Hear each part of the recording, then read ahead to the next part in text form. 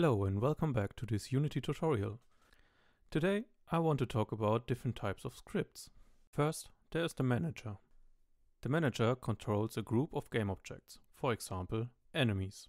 The second one is the controller. The controller controls just one enemy or one game object. The third and last one is the helper class.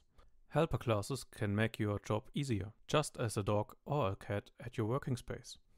So how can we bring these three types of scripts together?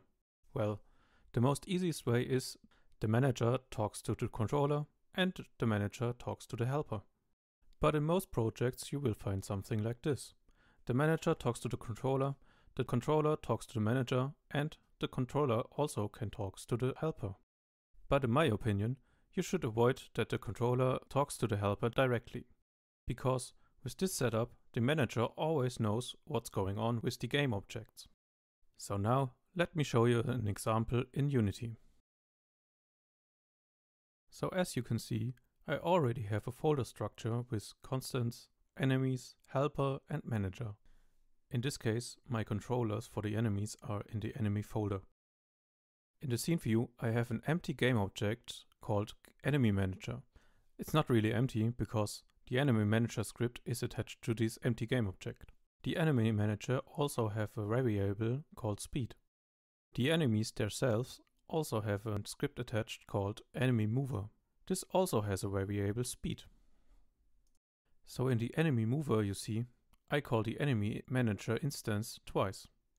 First, to get the speed at line 16, because I want the enemy manager to decide which actual speed the enemy has.